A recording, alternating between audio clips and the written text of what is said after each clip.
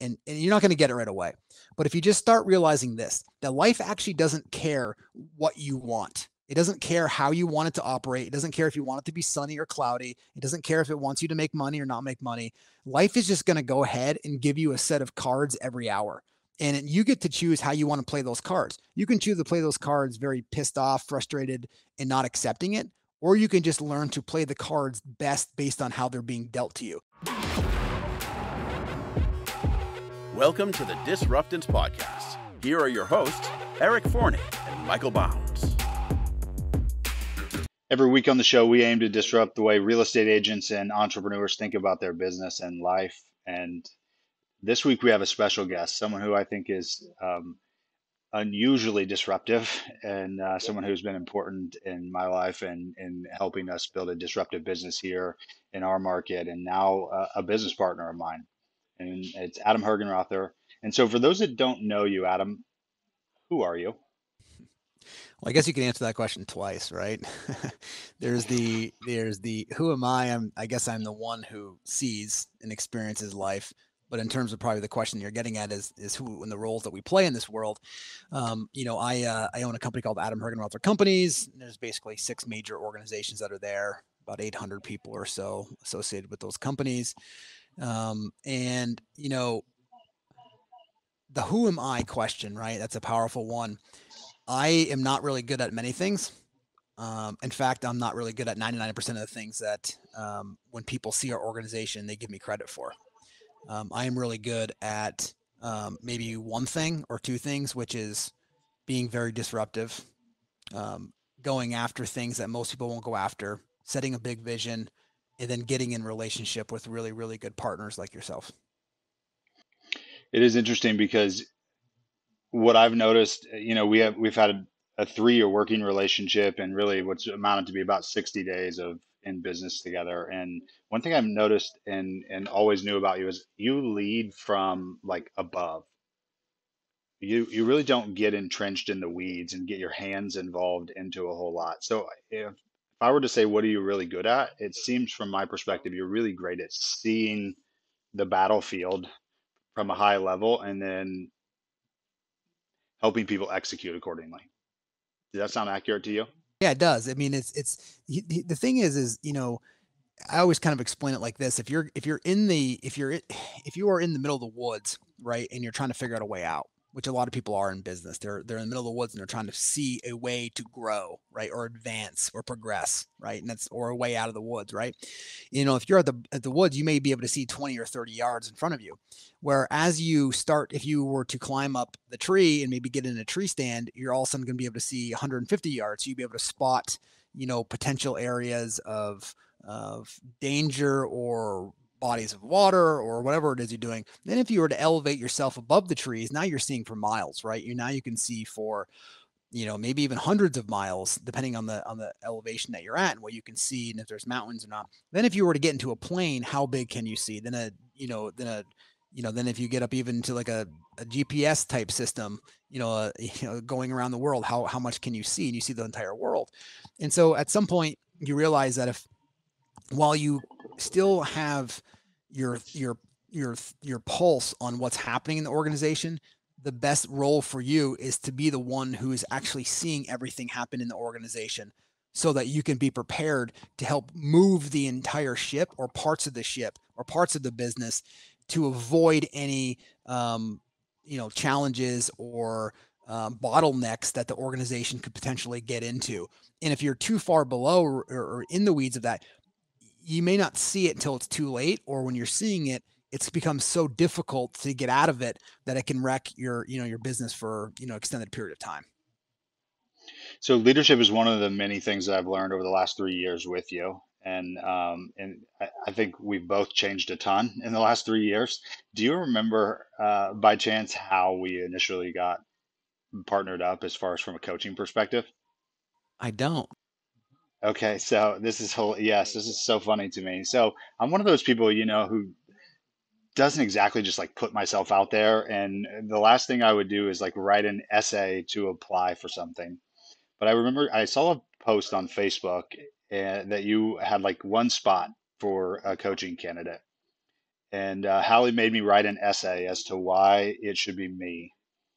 And so last weekend at Project U, I went back and looked at what that essay said, and what it was that caused me to like actually take action to want to apply to coach with you. I want to read it to you because it's kind of funny. In talking with it, Matt Kelderman was like, "Well, no wonder that Adam said yes to coaching together. He couldn't have like written this thing better himself." So in 2018, I put that I'm a self-admitted internet stalker who finds real estate agents more inspiring than rock stars. And as a result, I spend a large portion of my day learning and growing online from great agents and leaders like Adam. I started in real estate in 2014 and got 127 closings in 2016. In 2017, we began growing the team with 2 agents, and we'll close 200 plus units for 40 million. I have bigger goals for 2018, and I believe most coaches can coach me and my team on the fundamentals we need for 300 plus units. But only a few have the ability to teach me how to be a great leader, to think bigger, and to inspire others like Adam does around him. And so while I'm interested in learning about coaching from Adam, more importantly, I'm interested in the personal growth, the leadership growth, and the business growth that I need in order to compel others to accomplish their goals and exceed their own. And so I feel like I would be a good fit to discuss this potential opportunity to learn those from Adam. And you've delivered on that. And so for that reason, thank you. You've been an instrumental player in my career, in my life. That's well received. But that was I mean, I actually remember reading that now. Now Okay. when Okay. you just read that there, and it wasn't easy. Yes, and the thing about you is that you are actually you meant that genuinely in terms of your ability to be coached in the personal growth arena, and Yeah. Yeah. you didn't allow the conversation. You didn't run away from the conversation that you knew you needed to have. And sometimes you know people know what they're running away from. Like we just said this earlier today, where it's you can't. There's going to be pain in your life, either pain from mediocrity or pain from growth. And you knew that there was going to be some changes that you needed to happen in your life, and you took it head on. And so for that, it's amazing. And who you've become has been pretty awesome to watch. Yeah. Thank you. And I know change is something that all of us resist unless it's the change that we want, right? And we're seeing a lot of people resisting change in real estate right now. And then we're seeing people lean into change right now. And personally, we've changed a lot from a business standpoint by partnering with you. And so share with me what your vision looks like for the real estate industry in the next, 12 to 24 months and why collaboration beats competition right now. That's a wonderful question. I think in real estate, I think people are starting to wake up and realize that while everyone keeps talking about disruption happening, it's actually happening. And I think the next 12 to 18 months are going to be a very eye-opening experience for a lot of people. And it'll happen. The thing is, when something starts boiling to a point, it boils for a while until all of a sudden it just blows the roof off. And I think we're getting close to that boiling point where things start tipping over and, the water starts seeping out of the pot. So for real estate, there will be 3 or 4 major platforms, and I'll define platform in a second, but there'll be 3, 4 major platforms that emerge that become the dominant players for the next 20 to 30 years in real estate. Real estate is about to change the way we interact with clients and see the industry as a whole is about to change. What agents can do to prepare themselves for this change, and also what they can also do for really being part of the change, which we're going to talk about. But I think first and foremost, you have this people use this word platform now, or at least we started using it. Platforms, basically what they are is they're going to be, if you think about a Venn diagram, which a Venn diagram is just 2 circles, how they interlap in the middle, for if you're not people not familiar with that. So you have consumers and you have agents, and I consider what our organization is sits right in the middle of that Venn diagram, which is a platform, which basically allows consumers to go to a platform for everything related to real estate. So this is what in 12 to 18 months you'll wake up and it'll look like this. A consumer comes into your platform. and or they're already in your platform and now they're being marketed to for some reason. The consumer may not want to buy or sell a home, but they may want to refinance. Great, they refinance in your platform. They may not want to buy or sell a home, but they want to renovate their room. Great, you have a vendor relationships and can take care of all that and set that up for them with the local contractor that can get them to them. They may want to buy or sell a house. Great, your entire platform can service that as well too. When they buy a home, they will be linked up to having a group come in there and help upload their entire home to set up their electronics, to help them move, to help them their Amazon accounts, get all that stuff sophisticated and done for them. There's companies already disrupting that space right now. So if you go move into a home, you can hire a company to come in there and do all that. That's going to be part of the overall platform and package that consumers are going to expect to have in a very short period of time in real estate. So it's an all-in-one real estate platform. So it really is supporting the consumer. And really the thing is you're not even going to have, well, I was talking to somebody about this the other day, from a branding standpoint, when consumers work with your brand, they won't even have to be explained by the agent what the brand does. The brand itself will speak to it. Like, people don't go and ask an Amazon rep if they have a certain type of product. They just expect that it to be there, right? You just go there and it's an expectation. Now, that'll happen over time, but what we'll start to first see is consumers they go to the brand that we're building, and then all of a sudden when they go to this brand, they know everything is there. So it's all in one-stop shopping in real estate, and that may even morph to beyond real estate. Connecting some additional spokes beyond that first tire. But for starters, that's what will happen in the disruption of the service.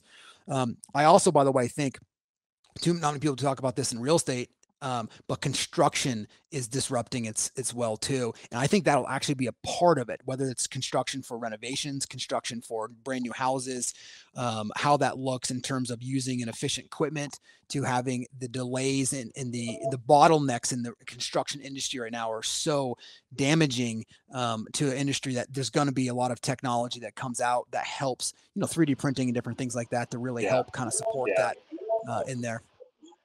Those are two of the most antiquated industries, and they amount to be the largest storehold of wealth, right? And that's residential housing. And I was trying to think, what was the last innovative thing the construction industry has actually done? Maybe poured concrete foundations or spray foam insulation. I mean, it has one of the most antiquated and least evolved businesses, and it's contributing to what the market looks like now with a lack of innovation. So, as somebody who builds at a big scale, is there anything innovative even on the horizon in that industry? Hey, what's really interesting, Eric, is when you break down the construction industry, there's a lot of bolt-on pieces that are trying to help out with the antiquated services. Very similar, by the way, if you look at this, to what happened in real estate brokerages. There's a lot of bolt-on pieces that try to help change the industry. Now we're realizing that there's a big technology graveyard in real estate right now, right? And all the best pieces from all the technology graveyards, like in an industry, right, have now been applied and are now pushing forward the change there. And we see that with construction too. There's been a lot of bolt-on, like you said, spray foam insulation, the type of siding people use. They're using something what's called LP smart siding now, which is a much larger product, easier to use. The shingles people use have relatively been the same for a while. Elon Musk's, company was trying to change what even shingles look like, right? So a lot of bolt-on stuff, but fundamentally, the main challenge in construction is going to come from the time frame that it takes to actually build a house and the labor that goes into it. People aren't coming out of college and say, I want to build a house. So the labor shortage is becoming much more difficult. So what we're going to see is some sort of panelization. Either that's 3D printing or built almost in sections in houses, which we've already been doing some of this, and then it gets erected. The house gets fully erected in a very short period of time. I firmly believe that there will be the biggest disruption of this will be some sort of 3D printing for the actual framing of the house on site. Like you'd set something up and they basically be able to create it and it'll come out from there and it'll build. Now, what you can do to prepare yourself for that is ensuring that you own the land, because that's something that we're not making more of. at least not for the next 30, 40, 50 years right now. That'll still be something that people can hold on to, but there is going to be major disruption in the construction industry. I think that'll happen after the real estate brokerage industry, by the way. Yeah, that makes sense. It's a huge undertaking. When hearing you talk about construction, it makes me think about what a platform looks like in real estate. Is almost like being a general contractor. But when all of all those services and all of those moving related components are inside of the general contractor umbrella, that's what the platform of real estate looks like, right? Is where at HRG we become the general contractor, the expert in the process that then is, facilitating the move, facilitating insurance, facilitating the real estate closing, the mortgage, all of those things. It's leveling up the education and the service that real estate agents have to provide, which means the consumer experience is that much better, but the agents have to be equally better. So what's the person that, what person is HRG looking for? Who would be the ideal person that fits into that mold who could contribute into a real estate platform like ours? Yeah, I can answer that from two different levels. Number one, I think the real estate agent that is coming into play into the next generation is somebody who's very, very, very consultative. They're actually have a fiduciary responsibility that's actually applied to really sit down and understand a lot of logistics that way. Which that's why I think there will be a reduction in the number of agents. I don't know to what number yet, but there will be because people with technology and these big platforms will be able to handle a lot more servicing of it themselves versus agents doing 3 or 4 transactions. I think that'll go away. I think the agent will ultimately end up in a very short period of time end up doing 50 plus transactions individually as an agent through technology and through these platforms, which then eliminates a lot of people who just got into it to get money, which is nothing wrong with that. I'm not saying there's anything wrong with that, but it'll eliminate a lot of that for people who are really passionate about the real estate industry and helping transform lives, which is one of the things that we're passionate about. What we're looking for is people who want to be on this journey. It's really interesting when there's disruption in any industry, you don't really realize it's being disrupted until you actually look back on it. And right now it's being disrupted and people have a front row seat to it, and I think that's one of the things that's really exciting and how we're growing so much at HRG right now is because people are starting to realize like, hey, we actually are doing this. Like this isn't, I've been visualizing this and having a vision for this for 11 years. And really over the last year, you can see it and agents can feel it.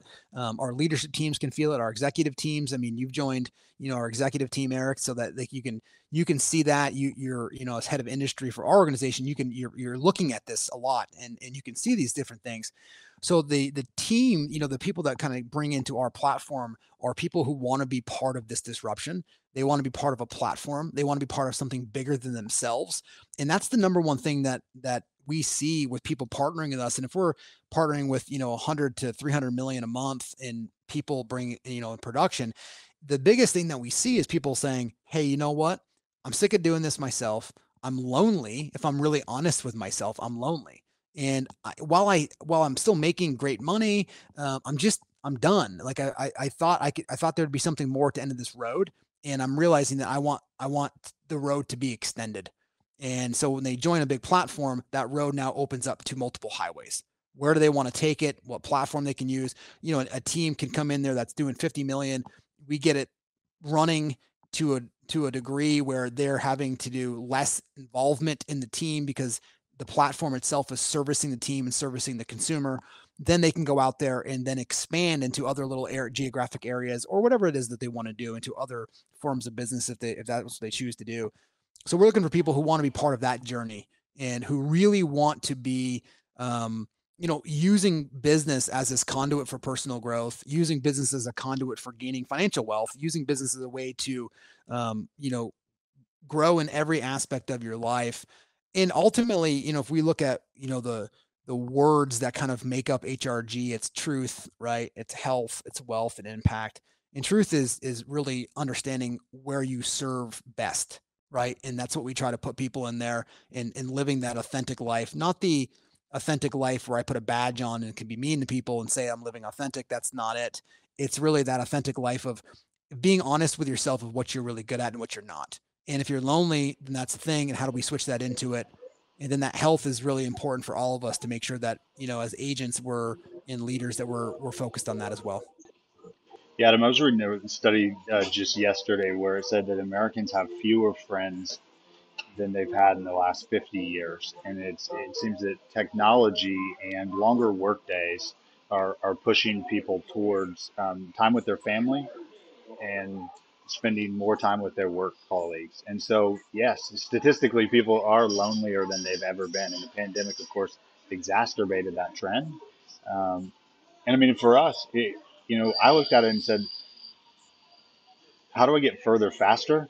And how do I do it with people that think like me and people who I enjoy going to work with? If I'm investing this much time in what I do, how do I do it with people that I like? And so for somebody who's like still held back to be partnering with a platform like ours or like any others, what do you see as the thing that holds them back the most? Yeah, there's two things that hold people back the most. Number one, it's control. Surprising, right? The people really want to be in control of their little baby, and that's fine, right? And, it's not for everybody. But one of the things that I'll tell people about control is that control actually healthy? And what I mean by that is your control is actually limiting the business, because when you want to control something, you're controlling it to a point where you feel like you can control it.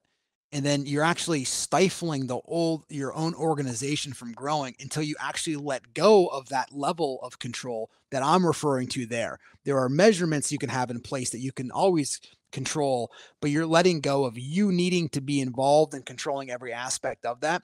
And by the way, that's exhausting. And if you're real, it's exhausting to try to hold on to every piece of that versus just holding on to the pieces that's where we go back to the truth word, right? Holding on to the pieces that are really going to have an impact that you can make. And when you break it down for people that way, they go, yeah, you're right. I wish I didn't have to do all this stuff. But then they go back to but I need the control. And then the second component of that is related to ego, which is just an egoic level of consciousness, which is that control piece anyways, of them just wanting to, hey, I want to do this myself. And what I explain to people is I totally get that. And the question is I promise you, by just partnering the platform, it's not going to make it so that you don't get to have your own growth path. You will. It's just going to be, exasperated. You're going to have more support, more contribution, and more impact. I thought you were going to say ego was the thing that holds people back. And I think that in my experience, that's the thing that I've encountered with people that have that fear of like letting go of themselves or their brand. How do you help people work through that? Because it's such a big topic, but I know that's obviously what your podcast is all about, right? Is the idea of letting go of your ego and your identity in order to be a limitless business competitor. So, what do you tell the person who's stuck still in that phase of clinging for control and ego? I was on a call yesterday with the top 50 agents in the country, and somebody actually asked me that exact question. They said, hey, I'm struggling really with letting go of, I've got some agents, but I'm letting go of the client wanting to be with me. They have to be with me. And there's a couple things I always ask. I said, well, hey, the first question I asked is just on the client relationship. And they went into like letting go of their whole business, because that's really what I just dug deeper, and that's really what it was. But the thing, they use the client as kind of like the surface kind of, soft pitch, if you will. And so I said, hey, who's the number one, agent next to you? And they said somebody's name. And I said, well, great. I said, well, what if you went and hired that person as your listing agent? Would you give up control of the listings? And they're like, well, of course I would. And so and then they stopped and everyone started laughing because he just said it without even realizing he answered his own question. It just comes down to, one, being in a relationship with really good people. Number two, clients aren't interested in you. I'm just going to tell everybody that they're not interested in you. And if you think they are, that's not actually accurate. What they're interested in is your systems, your models, your service, your product, right? And in the streamlined ability of get what they've asked you to do done. And I think that is really, really important for people to understand. You've gotten so much done, obviously. You said you run 6 businesses. When did that finally click? Because you had to have been out of control at some point, I'm sure. Yeah. Yeah. And then, it's funny, when I got into real estate in 2006, within the first probably 30 or 40 days, I just said, how do I find somebody to do all the stuff that I don't want to do? So I wish I had like some better answer to say it was like some magical moment. It just was really ingrained in me that I'm inherently actually lazy. When it comes to, and I just realized it's actually a really powerful leadership tool as long as it's harnessed right. It wasn't harnessed right in the beginning part of my life, and I ended up gaining 100 pounds and 100 pounds overweight and in the drugs. And so that contributed to its own problems. But when I started actually harnessing that ability, and when I say inherently lazy, to define that, I'm inherently lazy when it comes down to things that somebody else can do that they can do better than me. If it's something that only I can do, like exercise or meditation or eating healthy, I mean, I am a 100% laser focused on that. But when there's anything else, like in business, it's very easy to see this. There was other things that people could do better than me. I just didn't have a problem giving that to them early on. So I never struggled with that. And so I went through a bunch of different assistants early on in my career because I didn't know how to hire, and that was a problem. And I had to learn how to hire. But then I just started letting go more and more and more. And the better way of saying it is just, I just literally wanted to get to a point where, I was doing 5% of my activity was contributing to 95% of the organization's success. And so I just kept slithering away parts of my job and firing myself from those components and putting people in there that were much better than me. And it is that you can feel like a fraud. You can feel like an imposter. I went through all of that where it's like, oh, what if they find out it's that I'm not really good enough? Or what if they find out that, that I've just hired people that are better than me? Or is anybody going to need me? And the answer is always that they need you. The general manager of a team in sports is not better than the player, but they need the general manager. I mean, Phil Knight, who wrote 11 Rings, I love his book, was not better than, Michael Jordan or Larry Bird or any of those guys that they played with, right? What he was he was a better at aligning and pulling everyone together and getting everyone to row in the same direction. And that's what won championships. You had to be okay with letting things get chaotic, right? If you said you hired the wrong people, you've had chaoses in your local business, right? When you were running a team, and you were trying to expand originally. I think you told me your first expansion market, or at least one of the early ones, folded shortly before like one of the meetings that you had. You've had growth challenges in your personal life, from a relationship, from a parenting standpoint. How did you just become okay with the chaos? Yeah. It's a very deep question. Um, Ultimately, my starting position in life is that I really need nothing from life, but I'm happy to enjoy everything that comes from life. And the reality is once you can actually truly understand that, and you're not going to get it right away, but if you just start realizing this, that life actually doesn't care what you want. It doesn't care how you want it to operate. It doesn't care if you want it to be sunny or cloudy. It doesn't care if it wants you to make money or not make money. Life is just going to go ahead and give you a set of cards every hour. And you get to choose how you want to play those cards. You can choose to play those cards very pissed off, frustrated, and not accepting it. Or you can just learn to play the cards best based on how they're being dealt to you. People that win poker championships don't have better hands. They play them better. People that have different levels of joy in their life don't have better cards than you do. It may look like it on the surface, but they don't. They just play the cards better than you do. And that's what really is really stuck with me in my life is I'm going to wake up and my starting position is I'm alive. I'm spinning around on the middle of this planet in the middle of nowhere in this galaxy. I'm pretty sure I can handle a phone conversation. I'm pretty sure I can handle that challenge over there. And at the end of the day, if it starts getting really tough, I always go back to I'm 39 years old. I'm going to die soon, right? I don't know when that is, but every day I get a little closer to that. We all do, right? And so I just remind myself, it gives a little bit more of like, okay, let's not take any of this so serious, but still be focused on building. I love business building. I love agents. I love the real estate industry. It's such a warms my heart to be part of all of this disruption. But at the end of the day, 2,000 years from now, 1,000 years from now, people aren't going to know who we are. They're not going to know what we did. And so it's just an illusion to that point is you show up, you do what you can do, and you use business as this conduit to grow. Yeah, it's interesting. I have to let go of control in this conversation. We're having our mid-year advance, and we're at this like Dave and Buster's style like environment. And if you see on the video on the live stream, we have the Papa Shot turning on behind me, and like all these arcade games going bananas right now. And I'm trying to be present in the conversation. And that's, I think, one of the things I've learned from you is to be present where I am. And so there's nothing better at understanding presence than having children. What have you learned from your kids? You know, people asked me early on, like, what were the books that I read that really helped me with parenting? And I read a couple of them. There's some good ones. But, you know, I started thinking about this and realized that for thousands of years, we've been raising kids. And so there's like a biological switch that happens that just all of a sudden starts putting us into a different path for the majority of us. And we start to take care of it ourselves. Like we just know what to do once we're in those type of positions. So that was kind of an interesting paradigm because like you think you can prepare and prepare and prepare. Then once you actually have a kid, something switches in you and you start seeing life differently. I started taking less risks for one. And I started realizing that like I can't just go put this person away. I actually remember when I was driving out of the hospital with my first daughter. I have 3 kids under 9, and my first daughter. And I remember getting on this little interstate, and I looked back in my rearview mirror right before the light turned green, and I go, "Wow, like I have this child back there that nobody else is responsible for but me." Right. And it's, well, me and my wife, but it's like, it's our, like, it's not like a dog. It's not like you can put it away. Like it's now there with us.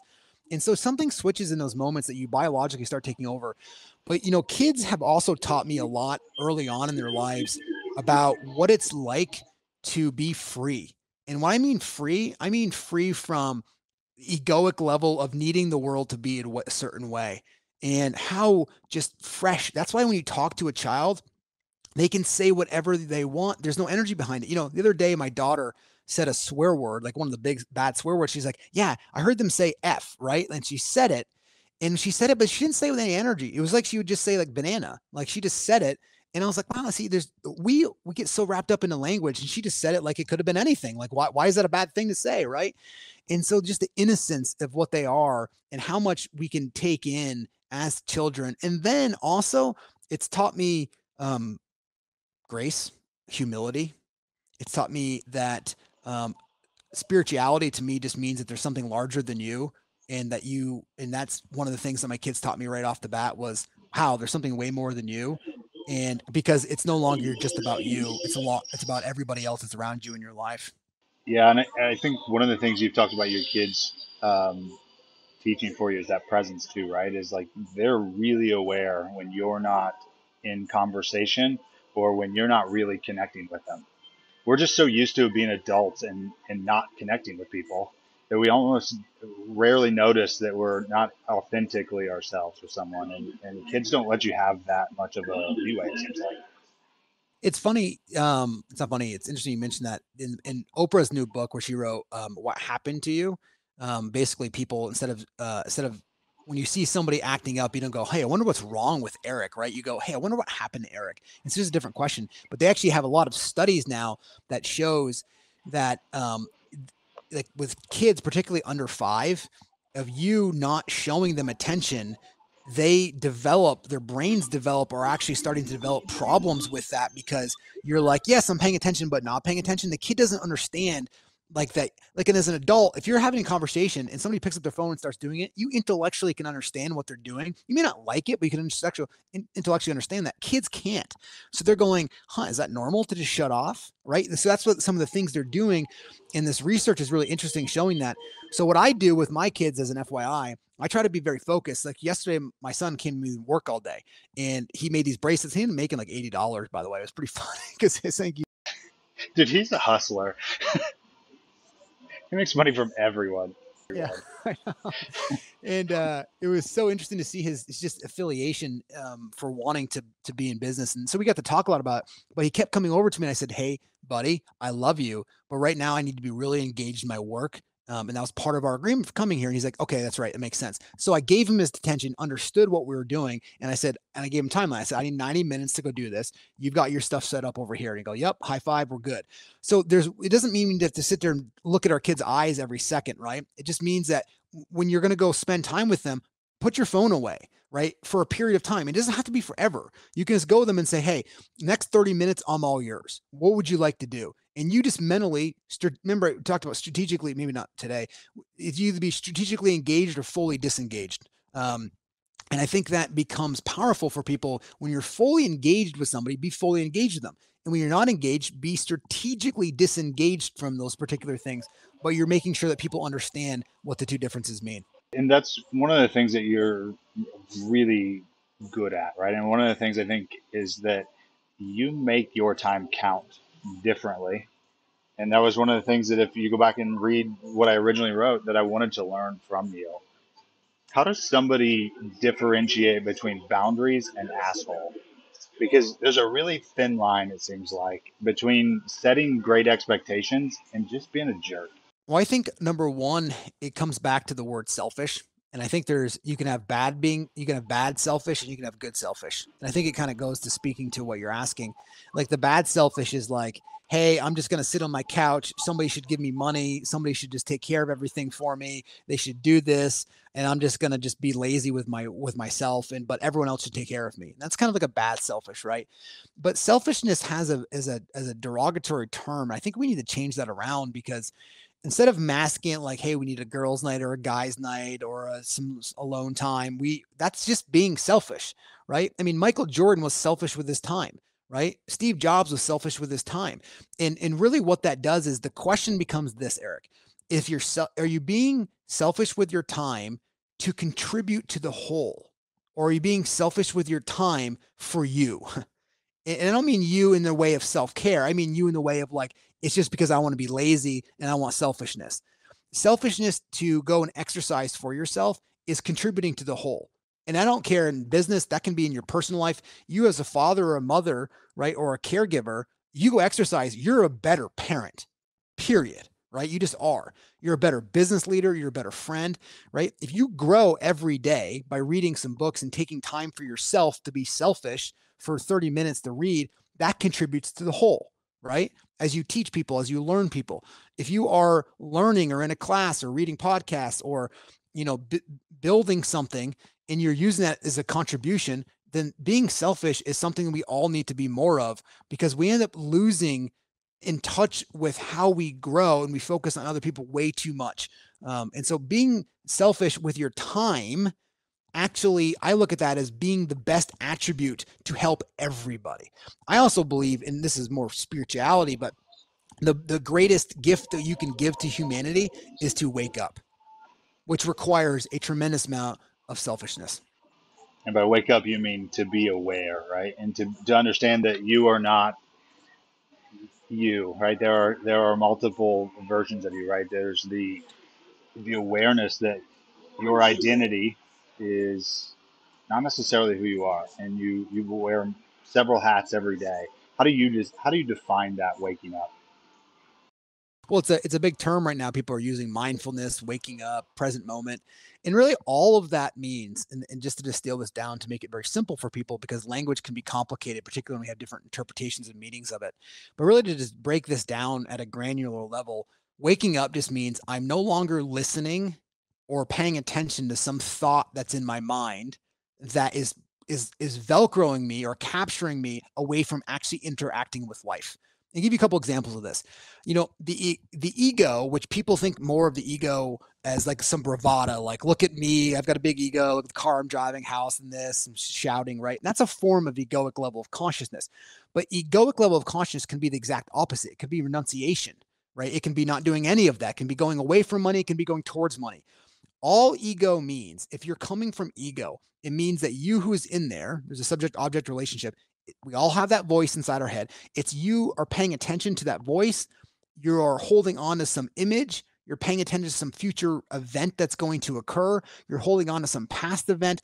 All of that means that you're just not actually there for life. You're like, even today, like right now, as you're listening to this podcast, are you really listening to me or Eric? Or are you listening to the mind narrate this conversation for you?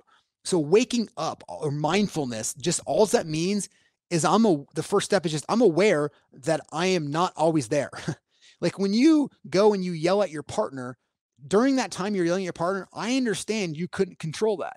It just happened. Then when you gain control and you come back aware, you go, hey, I'm so sorry for acting that way. I don't know what came over me. Well, what came over you is you became egoic level of consciousness. That's all ego means. And the same thing for eating. It's like you wake up in the morning, you're like, I'm not going to eat those chips tonight. Then all of a sudden at 7 o'clock at night, you find yourself can't even stop going towards those chips to have a few, right? And then the minute you have a few, you're going, why did I eat those, right? And so you kind of, then the morning you have more stability, more awareness, and you go, I'm not going to eat those again, right? So waking up, mindfulness just means I'm no longer going to allow that voice or some collection of thoughts or ideas or images actually run my life, or you can put an I in there and ruin your life. And what I'm going to do is I'm going to wake up to the present moment. Think about times where you're engaged in speaking events or training, or if you're maybe engaged with your kids, or if you're playing sports. I like to tell people, like when you're skiing or snowboarding, when you get into that flow moment, you're not using your mind anymore, right? You're just actually in the moment, and life knows what to do. It's taking care of it.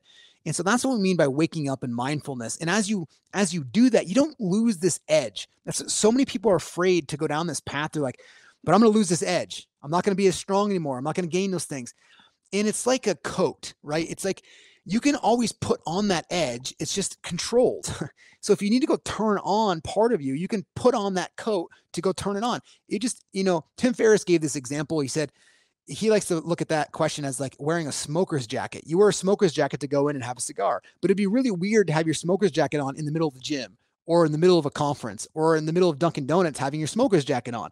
So it's got a purpose for it, but you take it off. And what the mindfulness and awareness will do is broaden your horizon to see the world differently. So you can see where you're acting from egoic level of consciousness, and then you can become aware of that and start working on that path. And that's personal growth. I want to try to hammer out the last couple of minutes here, a couple quick questions. So if somebody was picking 3 profits, and that's profits with a PH, right? Gary tells us we get to pick our profits, right? And who are the profits that you would pick if you could only pick 3? Well, I think Warren Buffett in business / investing, I don't think there's anybody better than him. Ultimately what Warren does, and Eric, I know you know this, that guy just invests into really good companies and then makes them a little bit better based on his platform. And so I just think that's from an investing standpoint, and he's always like, go after 20% a year, right? It's fast. I think 95 or 96% of his wealth came after the age of 60, like 90% came after 50. So it's just a comp, and he started when he was like 11. So. Yeah. He's really like the success of compounding habits. It's good decisions made every day, compounded over 80 plus years. Yeah. Then the second one would be Michael Singer, who's a friend of mine. He wrote the book Untethered Soul and the Surrender Experiment. But what I really like about Michael is he's actually built, people don't necessarily know this about him unless you've read his books, but he built a multi-billion-dollar company and sold it and has made a tremendous amount of money, never really changed his life ever. And is still dedicated to keeping his temple open. And it's called the Temple of the Universe. And he was the first person to really help me go down deep in terms of untethering yourself, which is another form of waking up, right? Untethering your soul from you. And he goes really, really deep into what spirituality is, but he says it in such a way that it resonates very well for me. There's a lot of people that have said what he said over the years, but the way he brings in stories and the way he says it with not caring whether or not you like it or not, he could care less. Just very, very, it resonates well with me. And I think with millions of other people as well too. So he would definitely be one. And then, I would be remiss to not say, Gary Keller is a prophet of mine for many reasons, because he was one of the individuals who actually started sharing and showing me how to actually get out of my own way, how to fire myself, how to build a business, and also how to do it ultimately without sacrificing my time and not just going after money. And he early on saw that I could go down that path. So he just said, why do you want money? Why do you want money? Why do you want money? Not that it's bad, not that it's not good, but just be very clear on, your money and what it looks like, and having a holistic approach to life. I think he was one of the first business people that I met, even before Michael Singer, that showed me that you can actually the first time I ever met Gary in terms of person was in 2009. And up until then, for 3 years, I had thought business was something, it was in my mind. I just kept going, nobody's shown me this path. Nobody's shown me this, what I'm seeing. And finally I went in the first 5 minutes of being with Gary in this special invite. He wasn't talking to me directly. He was just talking to like 50 people. He actually gave me permission to be me. which was basically to go out there and not do everything myself. And I know it seems like it's elementary now, but in 2009, that was mind blowing to me of being like, wow, I can go hire somebody to go build all this thing. Awesome. And it was the first person that told me like, you got to go work hard. You got to do it yourself. Right. And I was just surrounded by people that didn't really subscribe to that, not because they wouldn't, but because nobody had actually helped them. And so he helped me immensely get on that path. So then what I heard you say is that he taught you to fire yourself and look for your replacement. And so who are your replacements, or who are you looking for? Well, I mean, ultimately you're looking for people who share your vision, which and your mission. And for us, we're an organization that executes, that we follow models, and we grow personally. And that personal growth can be expanded to a whole bunch of spokes. But those are the three pillars of our organization is built on. And we use those words, right? Truth, health, wealth, impact in those ways as well too. So we're looking for people who abide with that. Look, we don't have to like hunting. We don't have to like mountain biking. We don't have to like Ironmans. We don't have to agree on the same politics. We don't actually have to, even agree on the same shows that we like, or have the same lifestyles, or get up early or not get up early, or stay up late or not stay up late. That's irrelevant to me. What we're looking for people is who tip the scales with 51% culture, 49% profit. And ultimately, at the end of the day, people typically tip the scales to one or two. They tip it with culture, which means that something's bigger than them. They want to do something together that's bigger than just them. And they understand that, and they're willing to put that first. Conversely, 49% profit, money drives a lot of things. So we understand the importance of model following, of execution to drive the profit. You can, if you're 90% culture, maybe an amazing place to go, but you don't really get anything done, right? You may be 90% money and you may make a ton of money, but it's not really a fun place to grow. And so we balance this out by saying, for at least for us in our world, is we want people that join us that are 51% in culture, 49% profit. So we all come together so we can execute, we can grow financially, we can grow personally, spiritually, all these different categories that are really, really important in our lives, that all of them we're focused on, so that we can go out there. And at the end of the day, whenever that happens to be for any one of us, we can just say, hey, you know what? Every day I live, learn, and play. Well, Adam, I'm really grateful for getting to live and work and play with you. It seems like it's all the same thing most days for me, and so I've learned a ton and grown by being a part of the organization. And I know that the amount of impact that we're going to create in the next 24 months is going to really help a lot of people, and there's probably going to be a lot of growth involved with it too. And so that's the fun part of it. A lot of uncontrolled growth, I have no doubt. That's for sure. Well, thank you so much, Eric, for having me on. I appreciate you and all that you do. And, people don't realize how much energy goes on to putting on just a single podcast. So, and really what you have to do every day is continue to grow, find people, grow, so that you can keep elevating the conversation, which I know you're doing. So thank you for what you're doing. Yeah. Thanks, Adam.